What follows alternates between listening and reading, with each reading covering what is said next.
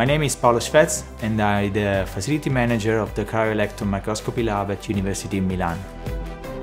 What we do in the lab, we are interested into investigating the structure and the function of macromolecular complexes as viruses, membrane proteins and other enzymes in order to get a better understanding of their activity and also, most importantly maybe, to understand what goes wrong in a disease scenario.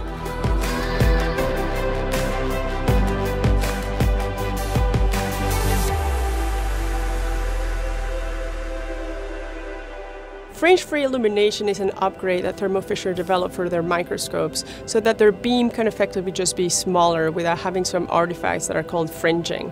It's incredibly useful because it allows us, by having a small beam, to take more pictures of the same area.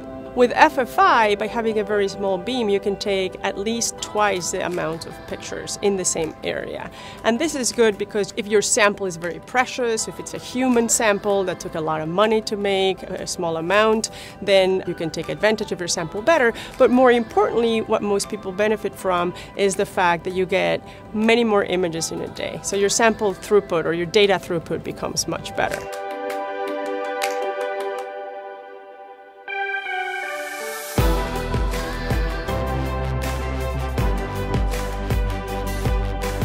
My outlook on Cryo-EM in health and diseases can be explained with one example of Zika virus outbreak in Brazil, where a lot of children got infected and died.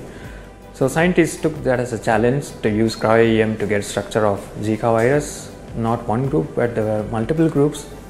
So from an Indian context, I see a lot of tropical diseases such as malaria and chikungunya or dengue, which are more common in Indian subcontinent, will benefit a lot from Cryo-EM to develop next generation of vaccines and small molecules which can inhibit.